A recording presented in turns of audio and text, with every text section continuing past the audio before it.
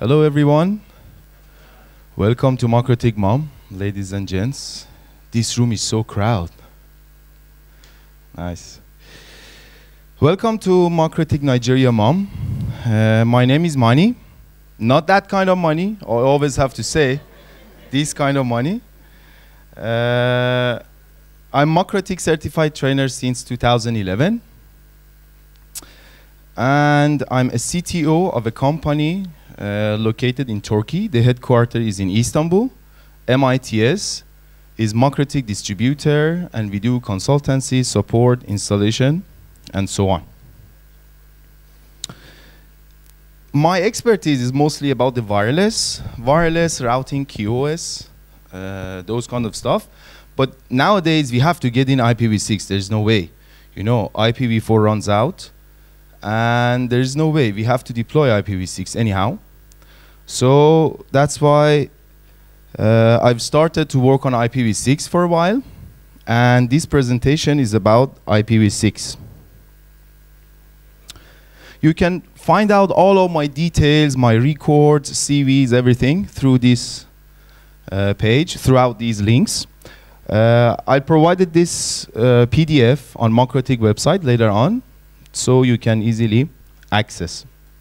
The good news is we have upcoming MikroTik training sessions here in Lagos starting December 1st. We're going to have full sessions, all 7 courses, one by one, which starts with MTCNA. If you can pass the MTCNA, for sure you know, then you can continue other courses. Later on, again, I bring up this schedule if you like to check out.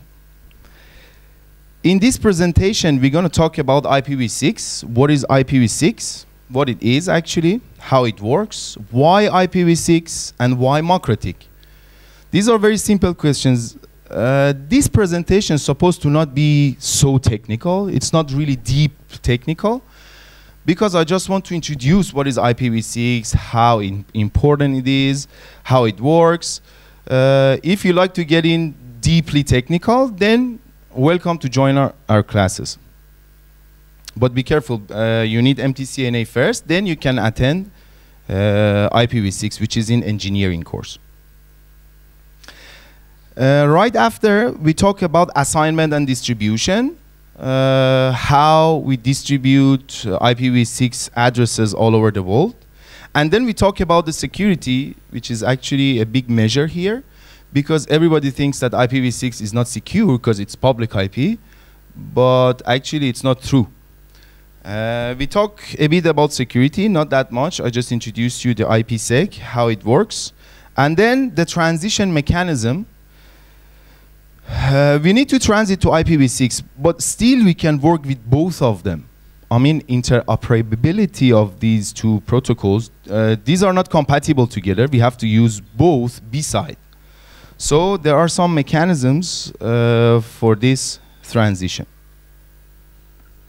These are my classes here in Lagos, all over Nigeria mostly, and some other African countries like Cameroon, Burkina Faso, Liberia, Sierra Leone, and so on.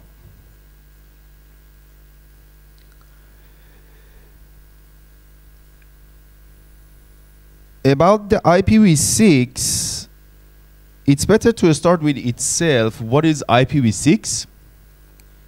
So this is the 6th version of IP protocol.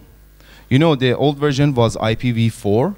Now the question is, where is IPv5? IPv4, IPv6. IPv5, the version 5 of this protocol, was only for experiments. Still is using for experimental use. So it's not registered, it's not standardized. So we have IPv6 and IPv4, which is the old version. Maybe you hear about IPv10, that's something else. That's the aggregation of IPv4 and IPv6. Means at the same network, if you have both, then you can call your network IPv10 capable. Designed as the alternate to IPv4, simply because IPv4 runs out, it doesn't give us that much availability.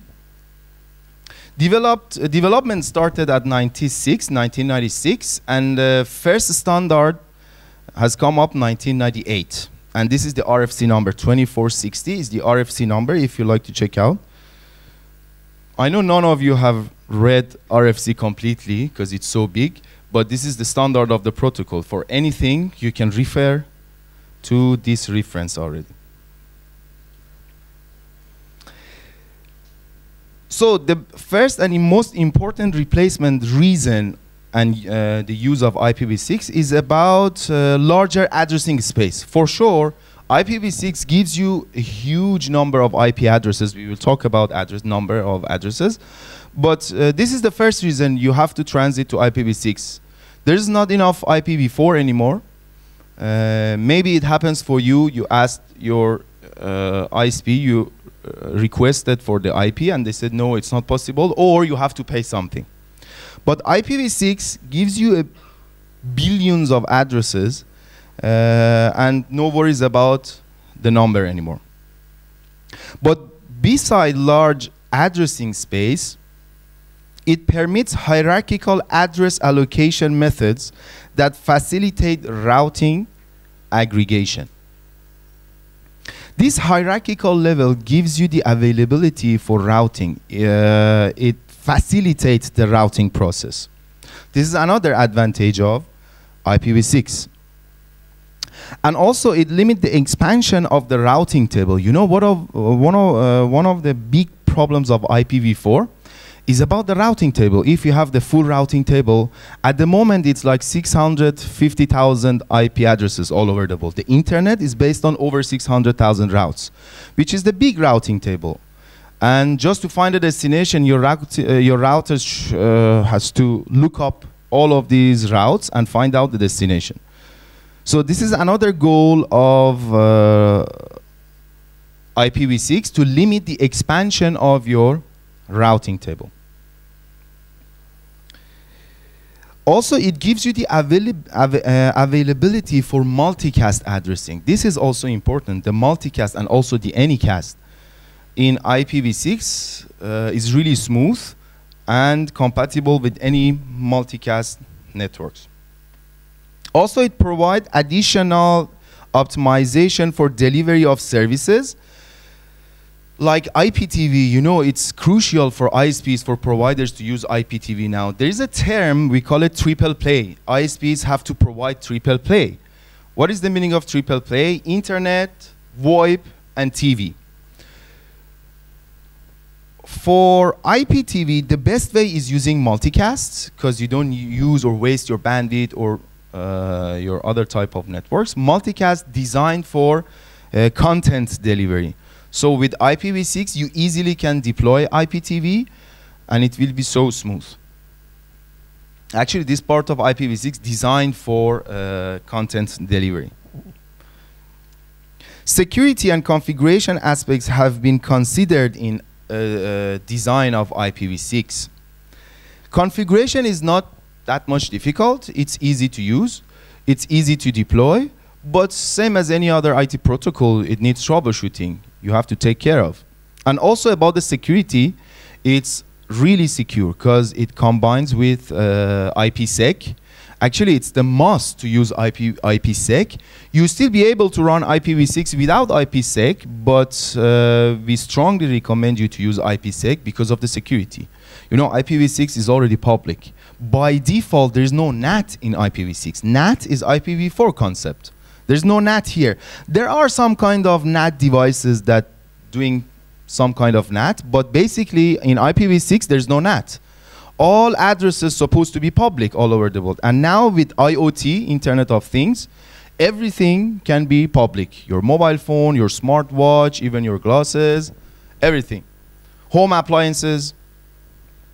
So without IPv6, IoT was not really possible. These are all the reasons why IPv6. And now why MikroTik in IPv6? Simply because MikroTik is the best and easiest and also the cheapest platform to deploy and migrate to IPv6, deploy, support, and migration. When I say it's cheap, this is not my first reason to use MikroTik in IPv6. The good news is all MikroTik routers, no matter which router you have, can support IPv6. Because it's a feature of router OS, not the feature of router board. So with even very small $20 router, you still can have IPv6.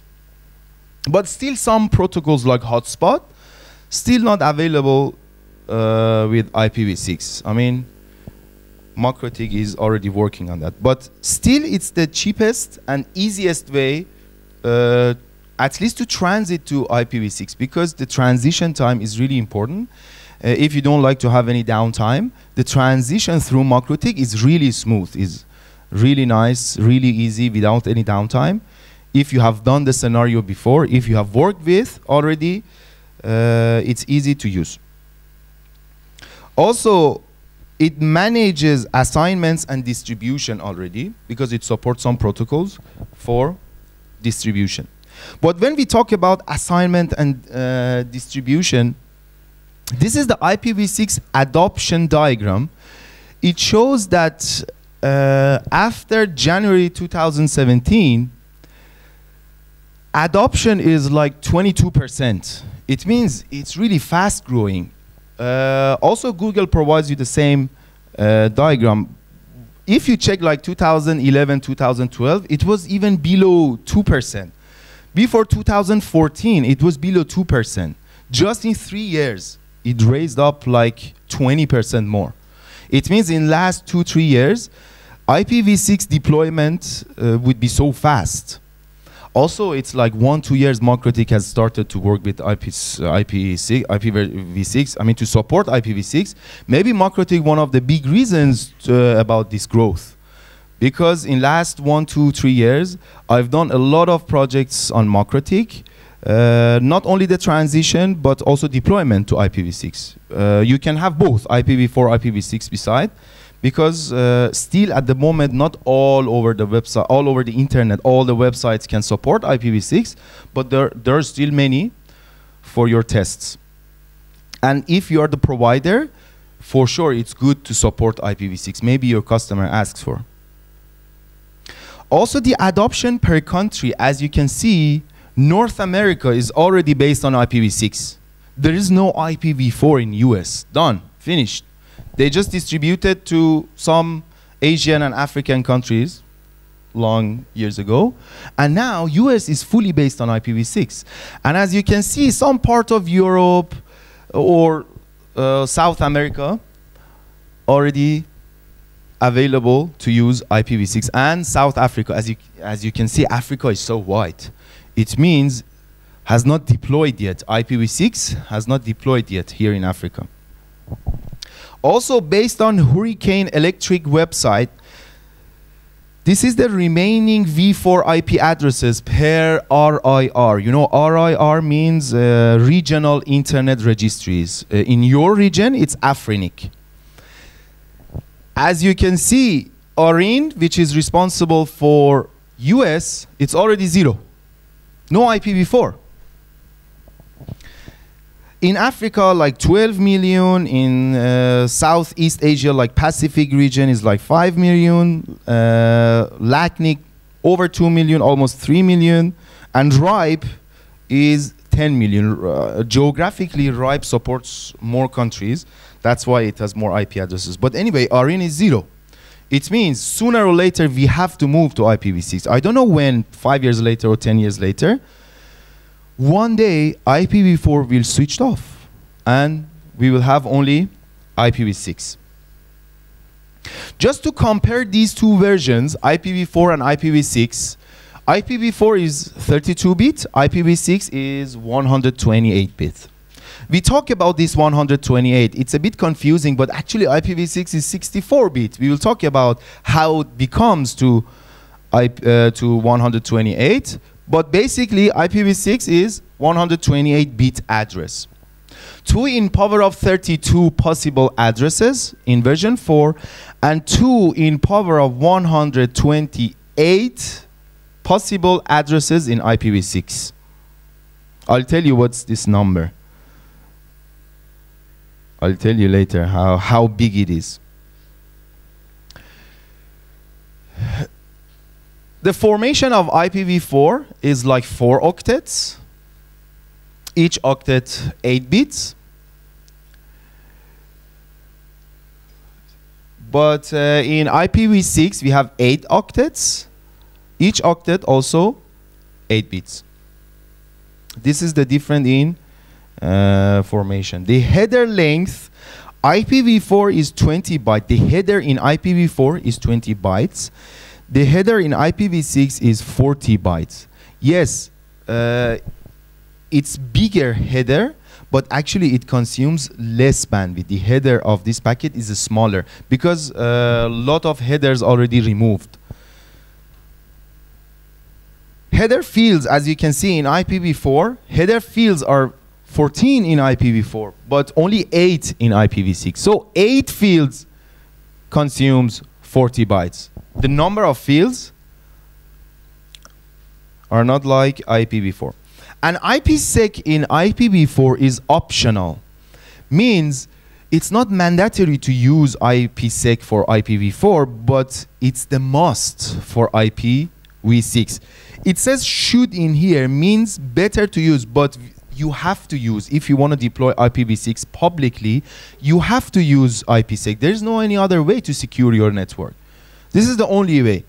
So IPsec for IPv4 is not mandatory, but for IPv6 is really crucial to use. And about distribution, you know, at the moment, there is 1/3 subnet released for RIRs. RIR means regional internet registries. There are 5 RIRs in the world: Afrinic, APNIC, LACNIC, ARIN, and RIPE. Exactly the same policy, but geographically different. Each RIR at the moment, each of them have /18, and they distribute to LIRs, or local internet registries, like big providers or governmental providers or big telcos in each country could be LIR. Those with the public AS that have public BGP peers and so on, you can consider them as LIR. One level lower is ISPs, normal ISPs, internet service providers. They mostly don't have public AS, they mostly don't have BGP peers, depends, but they are kind of small ISPs. They can have /40. And as you can see, the green one is just the allocation. /32 and /23, both of them are available for LIRs. And when they distribute, or they distribute, because it's not assignment anymore, when they distribute to their customers, they give /56 or /64. Just please be noted, /64 is the smallest subnet to distribute. In IPv6, /64 is the smallest subnet. If you request your ISP to give you IPv6, if they have it already, if they have deployed already, they give you the minimum /64. Also for the end user, /64, /56, and /48 are not aggregatable. They are not be able to aggregate. It means they are provider aggregatable. It's not independent. But as the end user, there is a still specific range /48 which you can be independent. Means doesn't matter who is your provider. You still can use this subnet with any providers. You can advertise this subnet to any provider. So that specific /48 is independent assignment. Means you are not dependent to, you don't have any dependency to your provider. But if you get these subnets, it means you are dependent to your provider. You have to receive your service through this provider, through this specific provider. And as you can see, 1/3 already released. It gives you 12,506. This is the reservation, and that's the subnet for each of those RIRs: Afrinic, APNIC, ARIN, LACNIC, and RIPE. So you can see the differences, difference in those ranges. And also one of them, one of these ranges, one of these is /24, still for experimental use.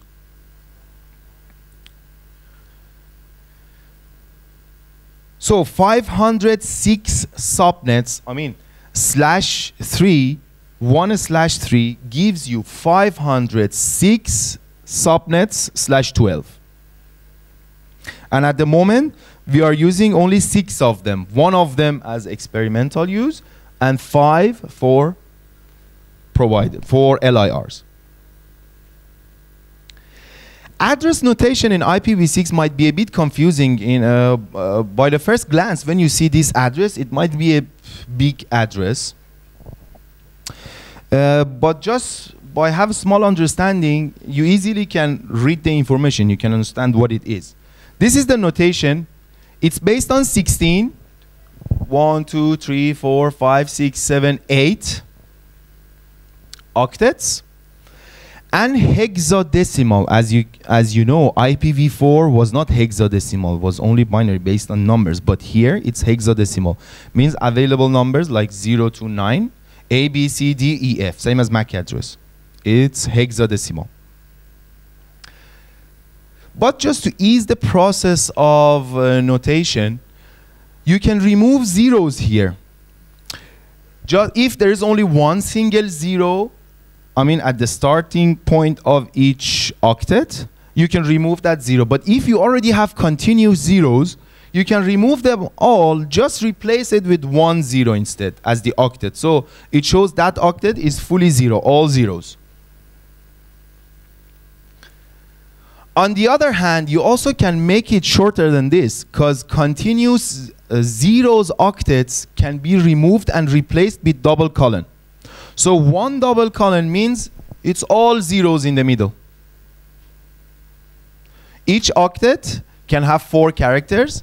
So 0, 0, 0, again 0, 0, 0, again 0, 0, 0. So 3 octets continuously with zeros, and you can see it replaced with 3 zeros first. And also to make it more easier, it will be just 2 colons. So this is the notation here. Also, one more thing. If they are 2 different series of zeros, first, for example, that's the red one is first, the other red one is next. In this way, you can only remove one of them and replace with double colon. It means in one IPv6 address, you cannot use double colon twice or 3 times. It has to be only 1 time. The first one, I mean, this one replaced with the first zeros, the other one replaced with the second series of zeros. Both are correct. Both are correct. The same IP address, both notations are valid, but the first one is recommended. So it's better just to remove the first sequence of zeros. It's better, not mandatory. Both are correct. But it's better to remove only the first sequence. Also, more information you can find on this RFC. Another concept, I told you I don't want to get really technical, but these are basic stuff in IPv6. EUI, or Extended Unique Identifier, is a way to make your address unique by using the MAC address, because MAC address is supposed to be unique address. MAC address already is unique address. So because MAC address is already unique address, but MAC address is 48-bit. In IPv6, you need 64 bits. So you need to just add something like 16-bit of something to make this IPv6 unique. That's what we call it EUI64, just to make this address unique. We just need to add FF:FE. Now, we have converted the MAC address to the IPv6 address with EUI64, which is already unique because your MAC address was unique. Same as IPv4, you know, IP conflict is available also in IPv6. 2 devices cannot use the same IP. IP conflict will be. So here you just need to make your address unique. But this is the first process. Next process, you just need to make the 7th bit from the left. 7th bit. You see, 7th bit from the left, the universal local. We call it universal local. It means you just need to change the 7th bit. Now, this is the converted IPv6 address from the MAC address, which is unique already. Just to summarize, that's IPv6 prefix. You know, when you request for IPv6, they give you the prefix, first 64 address. That's why I'm telling you we can consider IPv6 as 64 at the moment, because you're getting 64-bit address, and then by the help of EUI, you can make your devices unique by MAC address and use them in IPv6. That's the prefix they have given you as the public IPv6 address, and modified EUI 64 from your MAC address. And this is the combination of both. As you can see, up to here is prefix, the rest modified address. So IPv6 actually consists of two parts, prefix and extended identifier.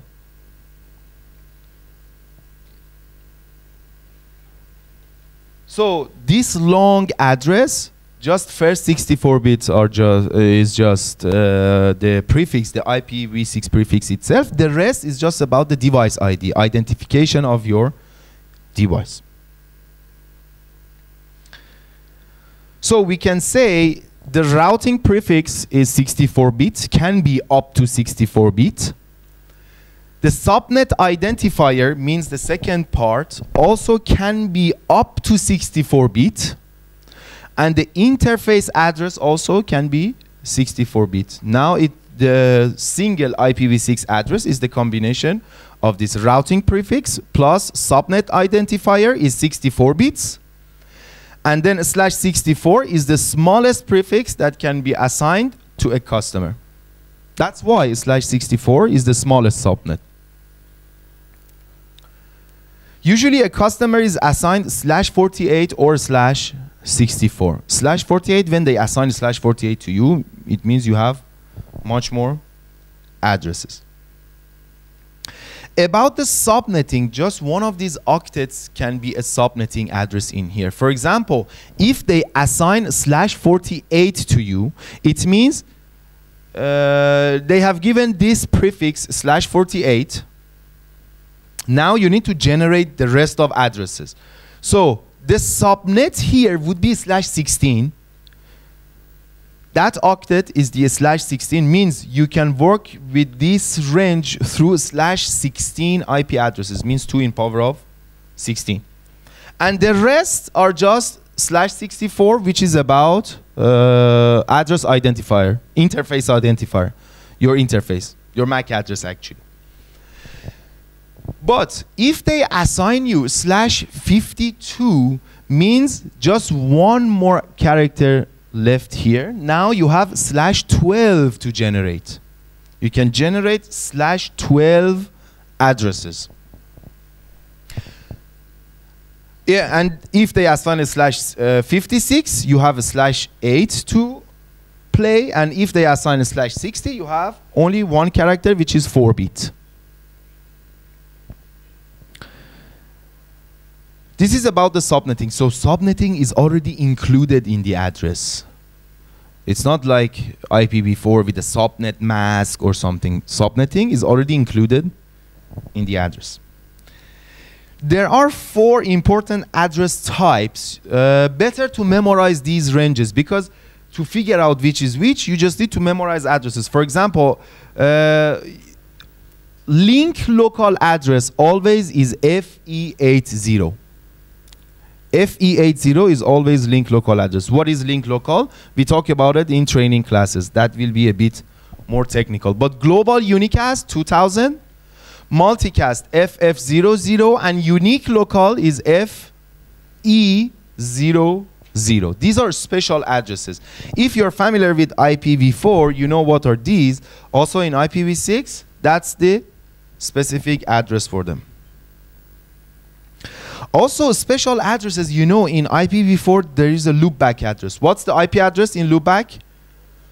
127.0.0.1. Actually, it's a part of a range, 127.0.0.0. Then you can generate, but 127.0.0.1 is the loopback address in IPv4. In IPv6, ::1/128 is loopback address. Documentation 2001, 6.2 is 2002. We talk about 6.2, which is a type of tunnel as a kind of transition mechanism. We're going to talk about it. It's a good protocol to migrate to IPv6 while you still like to have your IPv4. Unspecified addresses, unspecified address : :/128. Teredo also is a type of Microsoft tunnel, and Anycast 2001. These are special addresses. Unique local address mean to never be used on the internet. Something like private address in IPv4, something like private address. It's not private address because I told you basically in IPv6 everything is public. But unique local address can be a kind of interface address. Prefix is reserved for ULA. ULA is famous in IPv6. Everywhere ULA means unique local address. FD00::8 currently is the only valid ULA prefixes, because 1/7 can be divided to two different /8. FC00 and FD00. But FC00 prefix has not been defined yet for later use, because FD00 is huge range. It's so big. We may not need that range, but 1/7 divided to 2/8, and the first /8 is already in use. ULA is not meant to be used the same way as IPv4 private addresses, as described in this ISP, in this RFC, but it's compatible already with NAT. I told you in IPv6 there is no concept called NAT, but there are some intermediate devices that can do the NAT for IPv6, but it's not standard. In a standard, IPv6 doesn't have any NAT. ULA was designed for labs or other resources like internal networks and remote sites that never need to be public or never need to advertise to the internet. As I told you about the Anycast and also multicast here, this type of network is really good for content delivery network, the IPTV I told you. Content delivery network through IPv6 is really smooth now, just because of Anycast addresses. Multiple nodes can have the same address. Multiple nodes can have the same address without IP conflict. This is a special use. Send to any one member of this group, usually the nearest. Indistinguishable from unicast address. You still can distinguish it from unicast address. And the most important used cases are load balancing or CDN networks, content delivery networks like IPTV.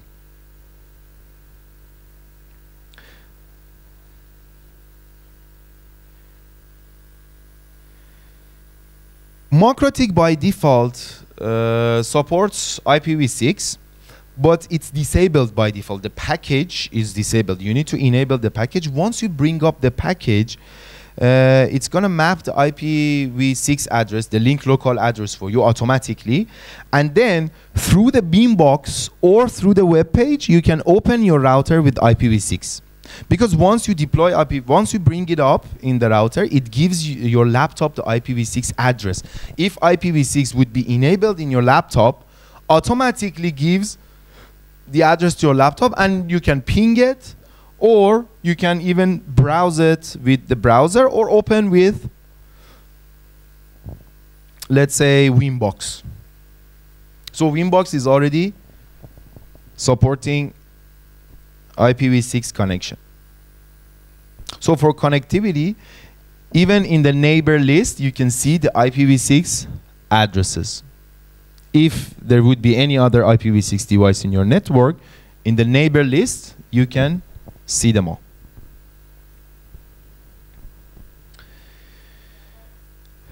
IPv6 has DHCP process, but DHCP in IPv6 is a bit different with what you know in DHCP about DHCP in IPv4. It's a bit different because we have the PD version, or prefix delegation, that it delegates the prefix to you. Prefix is the range of that IPv6 address. And also Slack is another way MikroTik can support, all other devices can support. Slack is also another way to distribute IPv6. Currently, RouterOS supports Slack and DHCP v6 prefix delegation, or PD, but does not support DHCP v6 server yet. About the security, I told you IPsec is the must to use. You have to use IPsec because IPv6 is public. Basically, the IP address is public. It means it's routable all over and everybody can access. So IPsec is really crucial to use. IPv6 node requirements states in this RFC states that all IPv6 nodes should support IPv6. And there's a small description about the should, why we need to use, when you can use, but it's the most recommended setup. You have to use IPsec. For experimental use, no, you can use it for your, home lab, but once you want to be public, IPsec is really needed in real network. And in IPsec tunnel mode, you can have two different networks somewhere else. The internet would be based on IPv4, IPv6, we don't care, but there are two different IPv6 networks. Through IPsec tunnel, also you can connect these two networks together. Same as IPv4, same as what you can do with EOIP, for example. Here, also IPsec is available with IPv4, IPsec tunnel mode. IPsec has two modes, tunnel mode, transport mode. Tunnel mode already has the tunnel embedded. Now about the transition mechanisms, I told you we cannot, at the moment at least, we cannot turn off IPv4 completely. We need to use IPv4. So we need some ways to just transit from IPv4 to IPv6 gradually, slowly. With these protocols, we can migrate to IPv6. Dual stack is the first one. In dual stack, fully functional IPv4 and IPv6 side by side. This is dual stack. Your local network, after the router in public side, if the IP is supposed to go for IPv6 traffic, it goes through IPv6 internet, or IPv4 goes through IPv4. It means in your local network, you support both side by side. IPv4 and IPv6, both of them would be available.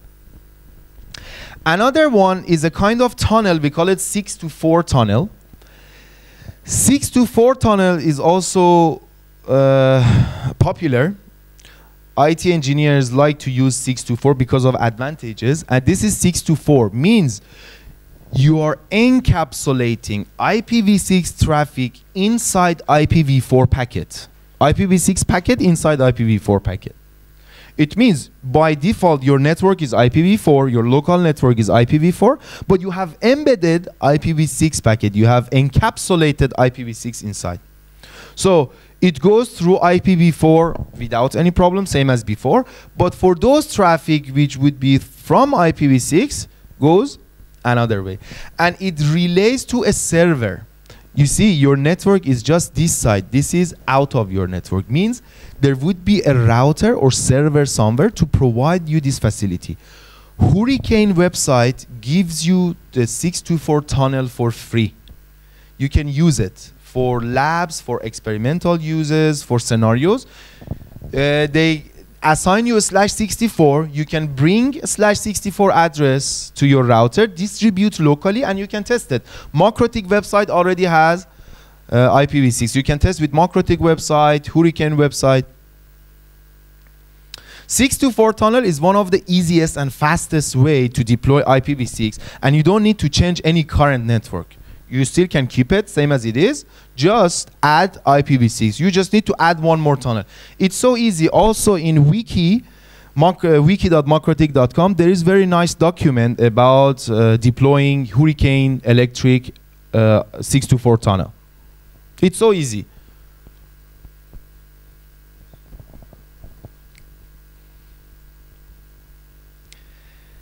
(6RD) or rapid deployment is a kind of derivation of 624. It's a kind of 624, but a bit different.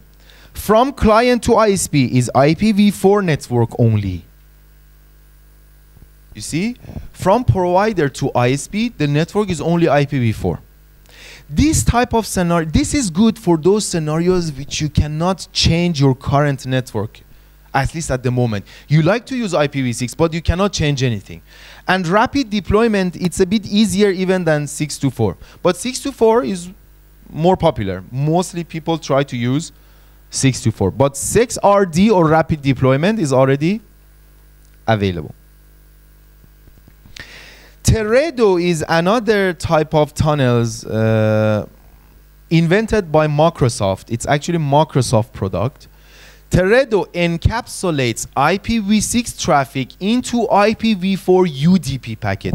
Same like here, but only UDP packet, because here also we have IPv4. The network is based on IPv4, but we just encapsulate IPv6 inside. So Teredo is developed by Microsoft, and that's the ISP, RFC 4380. You can check it out what it is, how it works. If you have big Microsoft network, maybe Teredo would be a good solution for you just to bring IPv6. DS Lite or dual stack Lite is another way, same as dual stack, but it's a lighter version. And it means from you to the NAT box, everything is based on IPv6. Locally is IPv6. You encapsulate IPv4 into IPv6. This is exactly opposite. Encapsulates IPv4 into IPv6. Also that's another way. So there are multiple ways for this transition. You have to migrate to IPv6 anyway. Sooner or later you have to do better to do it earlier. MikroTik is fully compatible with IPv6. In wiki.mikrotik.com there are tons of examples about IPv6. With the help of Hurricane Electric website, you can get 624 tunnel and you can test or play with. Any questions about IPv6, IPv4? Yep. Is possible to set any DHCP options in the HTTP? Possible, yeah. Yeah, it supports both DHCP version 6 itself or DHCP PD, which delegates the prefixes. Possible, both possible. For example, option 43, maybe supported? At the moment, MikroTik supports DHCP PD, prefix delegation. I know up to version 6 point something, 0.40, I guess, still cannot support DHCP v6, but I asked the guys, maybe they're gonna deploy him from version 7. Yeah, but PD already available. DHCP PD, prefix delegation. Yeah.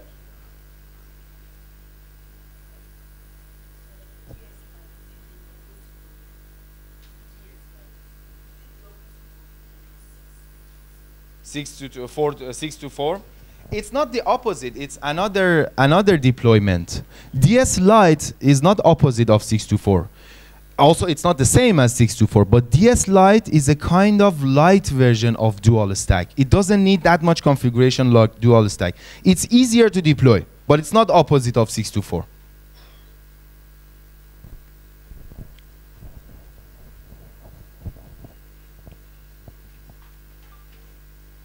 Yes?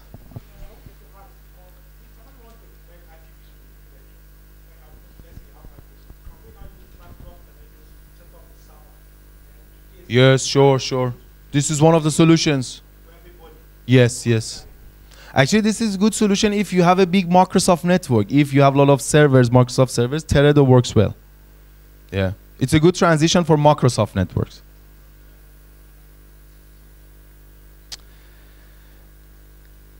Okay, guys, here is my contact information.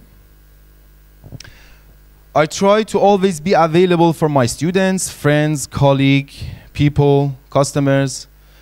But if I would be in class, maybe it takes time for me to reply. I'm always available on Skype and WhatsApp. WhatsApp is more easier. You're welcome to contact me anytime in case of any problems or questions. Thank you very much and enjoy your mom. Thank you very much. The next presentation by Dapo Molakun.